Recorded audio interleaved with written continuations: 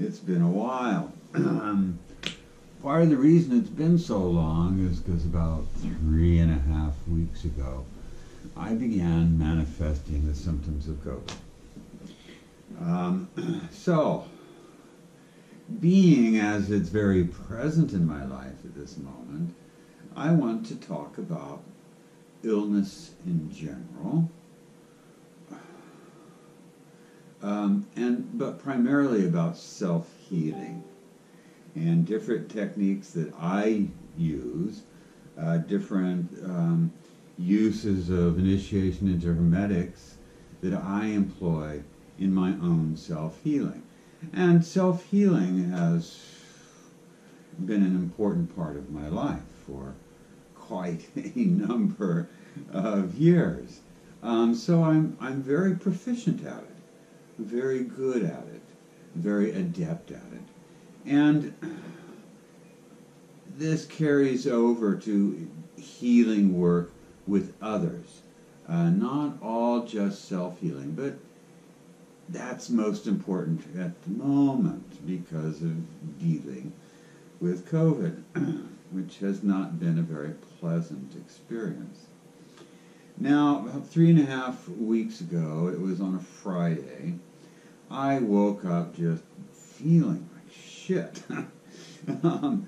I had a very tumultuous night's sleep. Now, I attributed it at the time.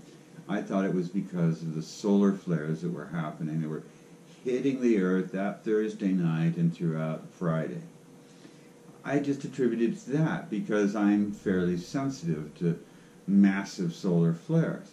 Probably because of all the work that I do with crystals. At any rate, as the day progressed, I realized it was not just solar flares. And in fact, I was feeling like I was running a fever. That feeling you get in your head where everything's just, there's a slight lag in reality. The world around you as you move your head. That disconnection. But I wasn't running a temperature.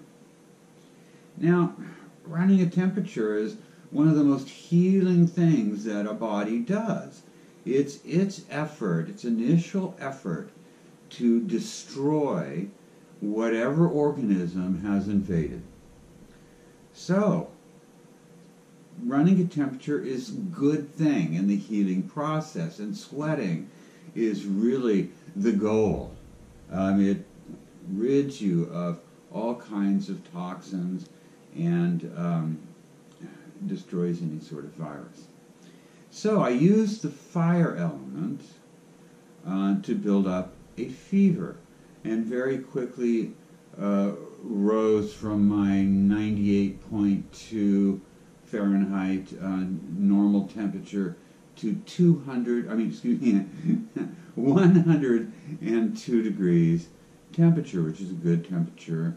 And eventually I began to sweat and really process the virus that was in my body.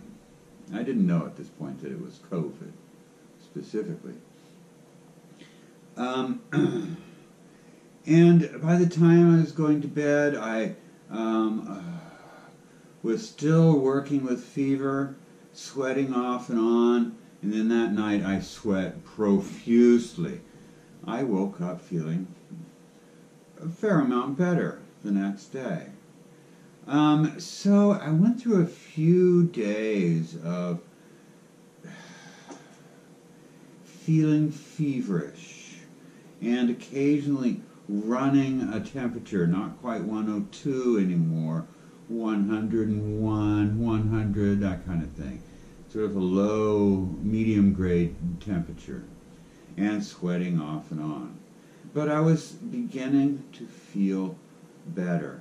And then one day, I think it was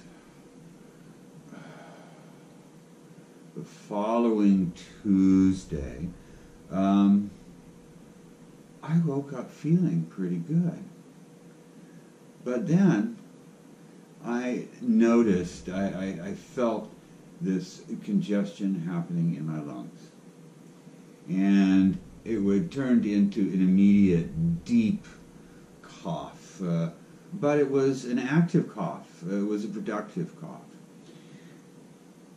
Well, there was some kind of people freaking out around me, really worried that I had COVID and we needed to deal with it. And so I got a hold of my doctor and got in for a COVID test that day, that afternoon.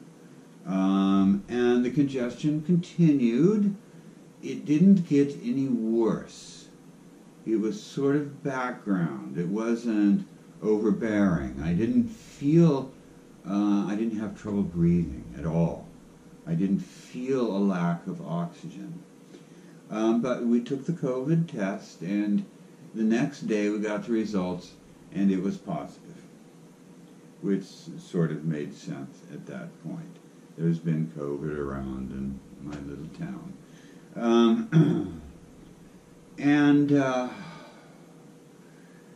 So his solution was to take Paxlovid, which is, here in America at least, the treatment offered for us poor folk who have COVID, especially a person of my age. I'm 64, so I'm in that age group where everybody freaks out. So we went to the drugstore and got the medication. I started taking it that evening. So up to that point, when I started taking Paxlovid, I was feeling better. I felt like I had control over what was happening in my lungs. I felt like I could make headway in self-healing with what was happening in my lungs. But Paxlovid, oh my Lord, that was a really awful experience. For 5 days, twice a day, I had to take these 3 pills that are actually an AIDS medication called ritonavir, with another medication that makes it even more powerful. So this is an antiretroviral protease inhibitor, something not designed at all for, a virus, at any rate. So for the next 6 days, I was just suffering constantly from the effects of this Paxlovid. Now, it doesn't affect everybody this way, but it certainly affected me. It sort of felt like it was drilling a hole in my stomach. My ability to eat was greatly inhibited. It was the cure was worse than the disease, as it so often is. But I took it for the 5 days, and at the end of the 5 days, plus about a day and a half of recovering from the effects of the Paxlovid, I was feeling good. Feeling so much better. I was very weak because I had lost so much weight from, the disruption in my digestive system. So it's been days, a week or so, of trying to gain back my strength. Actually, a little over a week at this point, of trying to gain back my strength. And here I am. I'm pretty much better. I still have some congestion in my lungs, but it's still, stuff that I can grab onto when I cough, and I can clear my lungs. My breathing isn't inhibited, etc. There are certain neurological effects of COVID.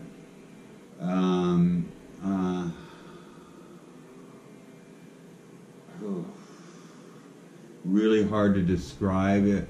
One effect of having COVID is the ringing in my ears has changed. It's simplified and become more right ear dominated.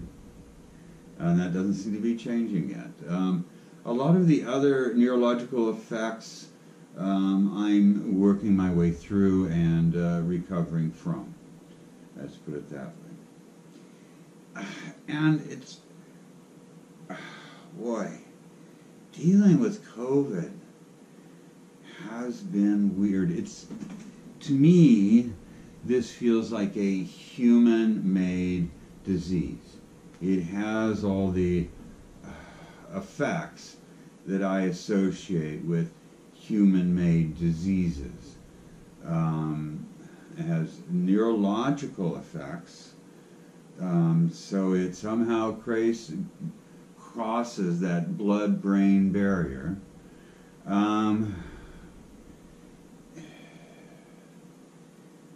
Yeah.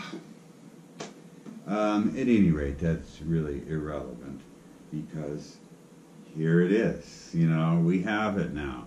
It's affecting us. It's one of those diseases that is karmic personally and societally, socially. It was in my personal karma to be ill at this moment with this particular disease, but it's also in the collective karma. So that complicates things a little bit in terms of self-healing. Something that is karmic has a different sort of persistence than something that is not karmic. Especially something that is socially karmic, that is collectively karmic. Yeah, it's different than just the casual cold that you might catch riding on the subway. Well, that has some karmic, personally karmic aspects to it, usually. So, that's my recent experience with COVID. Now, throughout this process, I've been working at self-healing constantly while dealing with the disease. But before I get into self-healing, I need to preface a little bit and talk about being sick, illness, a little bit more generally at first. Specifically about the sorts of reactions that we have to illness and the role that they play and our attitude plays in self-healing. Now I'll break this down into the elements, the 4 elements. With the fire, a very common response to being ill is anger. Oh, damn it. This is happening at just the wrong moment. It's terribly inconvenient. You know, F the universe if I have to be sick right now. It has anger mostly focuses around time. But at its root, it is a response that rebels against what is, that has difficulty accepting whatever the universe presents to us. And we just don't have that kind of control. A large part of the anger response is about our need to be in control at all moments. And that's just impossible. The universe is in control. We have some control, but we don't have total control. So we need to accept that in order to heal. We need to move beyond feelings of anger at the universe, at the people that created this disease, at happenstance, we need to just let go of that anger and accept that this is what the reality is at the moment. We have to accept illness whenever it touches us, okay? Now with the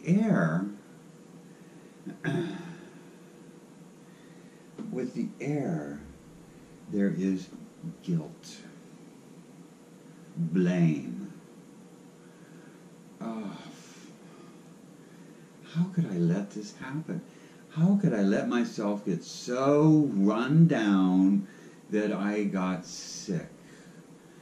Oh, man. And, it's just so inconvenient to everybody around me. It places this burden on others around me. Oh, man. But I've got all these things I need to do, and I have to flake out on all these things, all these people that depend on me. Blah, blah, blah, blah, blah. There's nobody to blame in illness. Illness is not about responsibility, about someone's responsibility. Someone is not responsible for me being ill. Let me put it that way. I'm not responsible for it. I'm not to blame for it. Other people are not to blame for it. It again just is. So we have to let go of all the little blamings that happen, all that feeling of guilt, of personal responsibility for being sick. We have to let go of it if we want to heal. We can't heal in the presence of blame. Blame on ourselves or on other people, other circumstances. It just simply is, and we have to accept that. It always devolves into acceptance. That's the basis of self-healing, is acceptance. Now with the water, there's fear. Oh my God, I'm going to die. This is only going to get worse and worse and worse.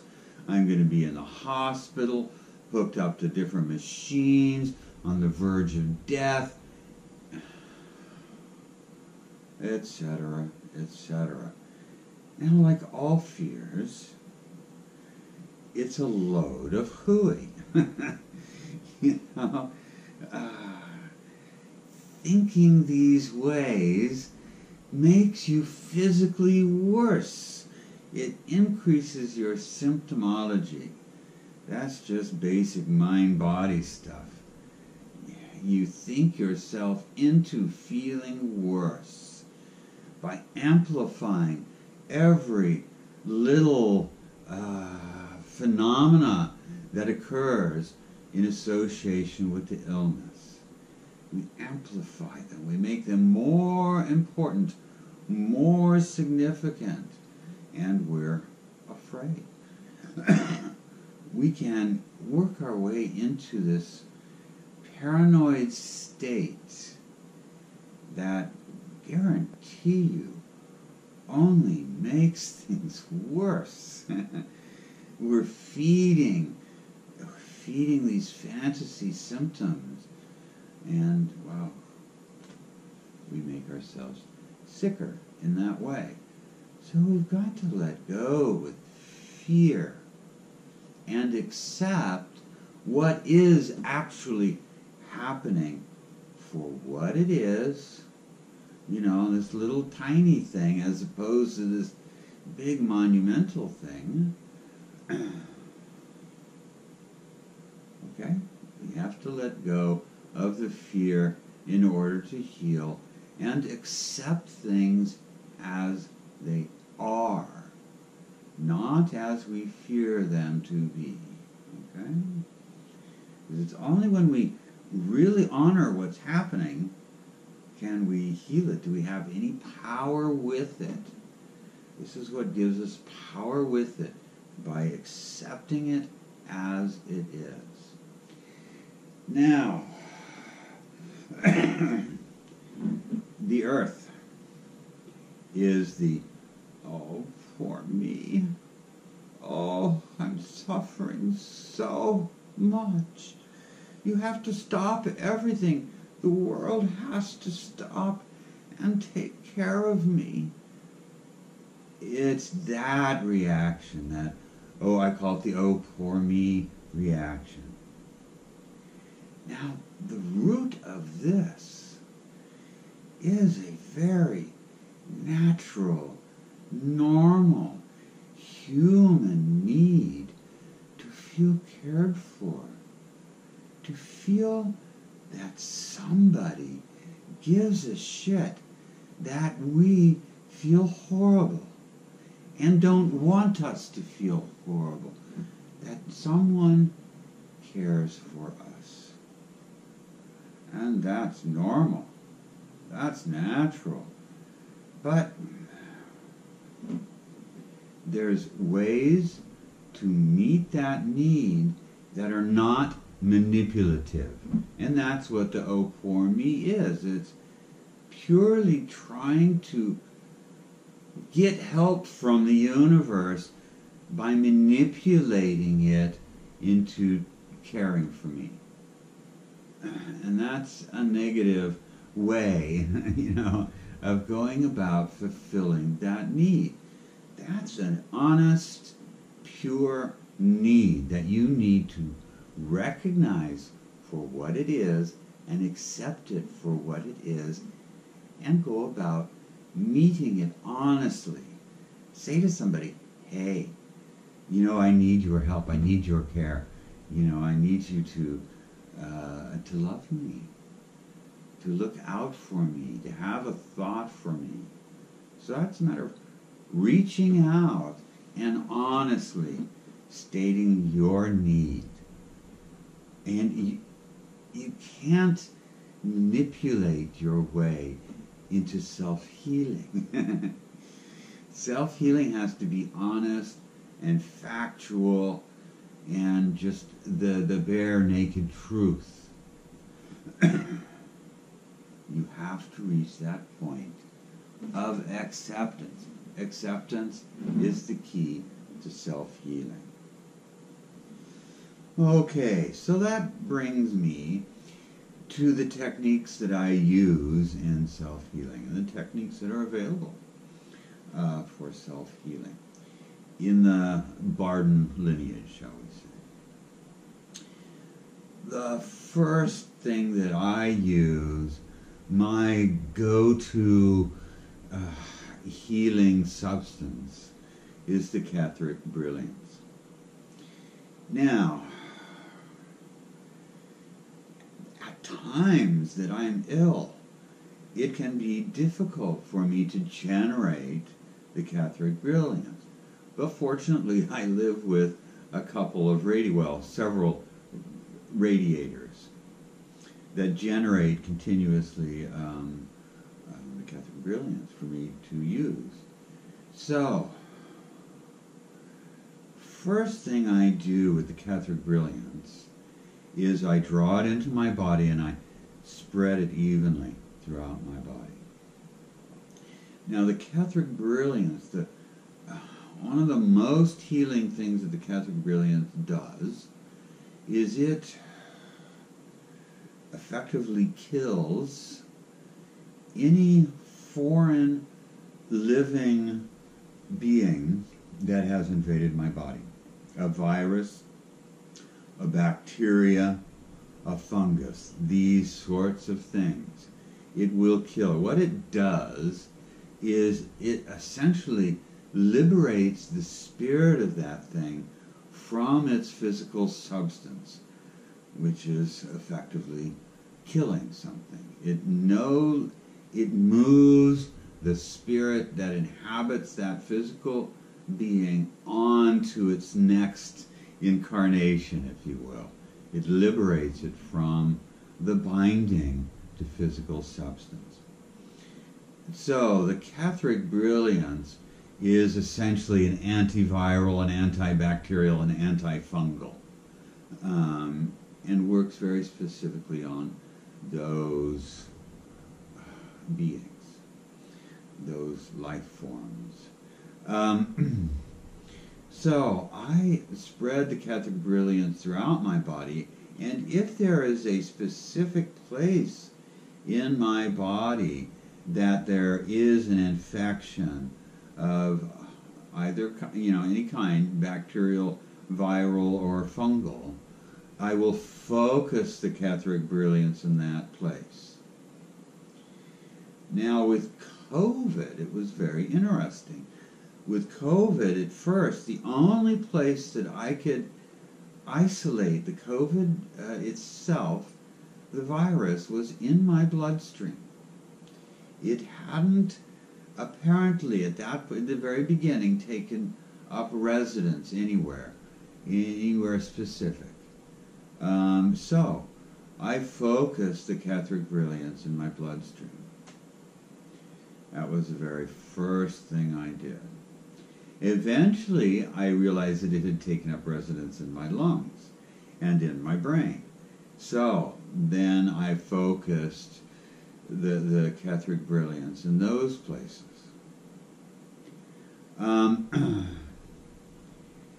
Now, I attribute the Catherick brilliance to the major portion of my healing thus far. In my body in general, in my brain, and now in my lungs. It's clearing out my lungs. The lungs seem to be the most lingering part of this disease for me, which is natural for me. So, working with the Catherick brilliance. So that's primarily the function of the Catherick brilliance for me, is either antiviral, antibacterial, or antifungal. Then I use the Adonai light. Now, the Adonai light is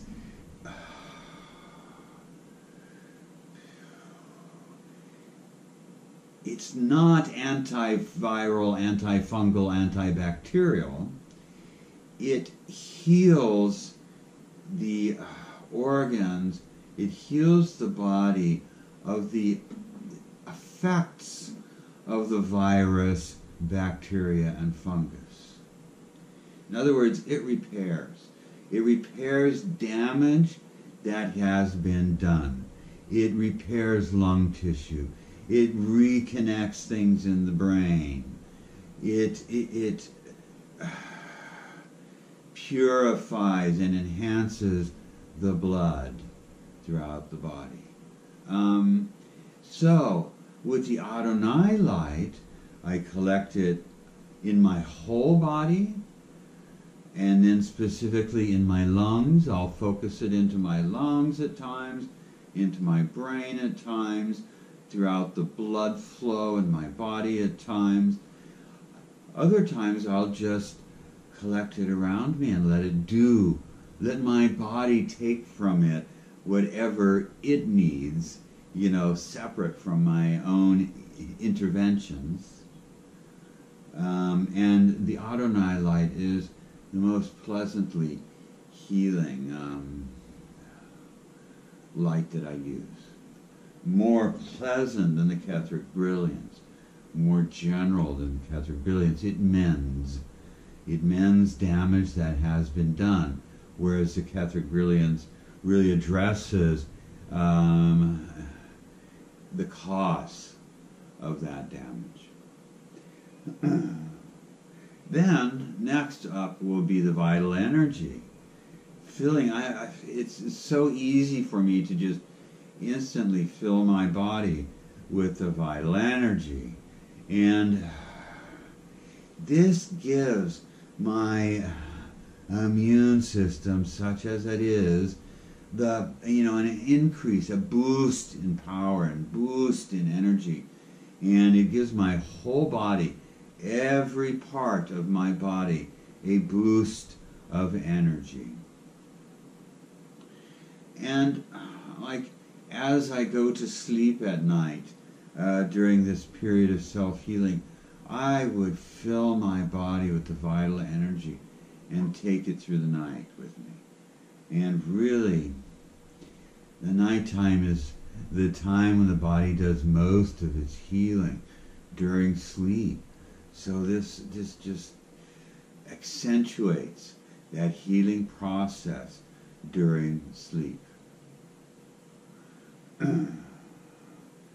Then, throughout the process, I've used primarily the fire element, fire, water, and air elements, specifically in very specific ways throughout the process. First was the fire element, when I needed it to raise my temperature to create a fever and sweating. And that's very easy to do.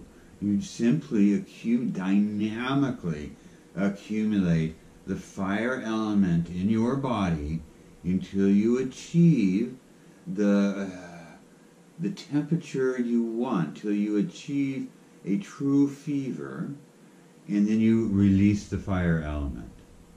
And that was really all that I needed to do, was to once raise that up to 102.2, and leave it there.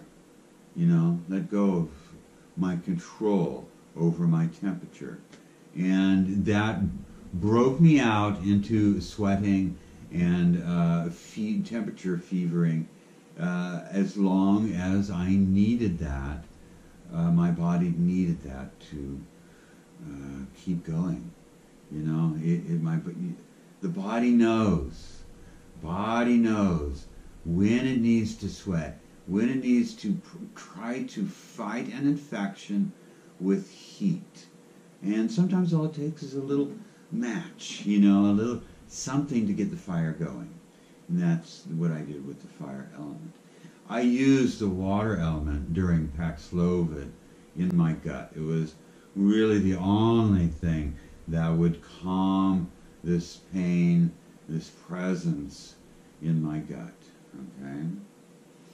And I used the air element frequently in opening my lungs, making sure that, I get enough oxygen.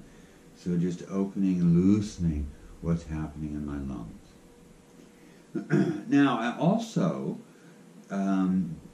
several times, many times, I've done the 4-element balancing of the body, where you draw the earth element into the leg region.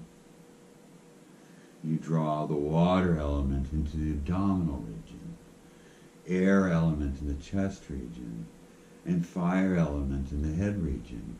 And you maintain this dynamic accumulation of each of the 4 elements in their specific regions. This is very balancing, really brings the whole body back towards, at least, a state of balance, a state of elemental equilibrium, physically, astrally, and mentally. Especially when you combine this with the self-healing archaeus, which I'll get to in a minute. So I do that frequently, and that is, balancing, equilibrating, and promotes health at all levels and integrates the body systems by the elements and the flow of the elements from one state into another. Okay. Then I've done it a couple of times, a fluidic balancing, primarily with the magnetic fluid in the water and earth regions of the body, and the electric fluid in the air and fire regions of the body. This is a primary fluidic balancing. Then I will take those fluids out into my hands, electric fluid right hand, magnetic fluid left hand for me. Sort of divide them out in this other balancing of the body, the right-left division. Okay, so working with the fluids in that way is also balancing. The balancing here is mostly mental, astramental, mostly mental with the fluids. And then is the archaeus, the separation of the bodies out into 4 parts. And the separation and resting along with wandering, a little bit of wandering. Okay, what I do is I separate out my astrophysical, my astramental body, separate it out of my physical body. So I'm standing in front of my physical body in my astramental body. I feel the astral energetic and my breathing that ties me together. Then I will astral wander away from my physical body to some degree. It can be just sitting down right next to my physical body. It can be going into the next room with my astramental body.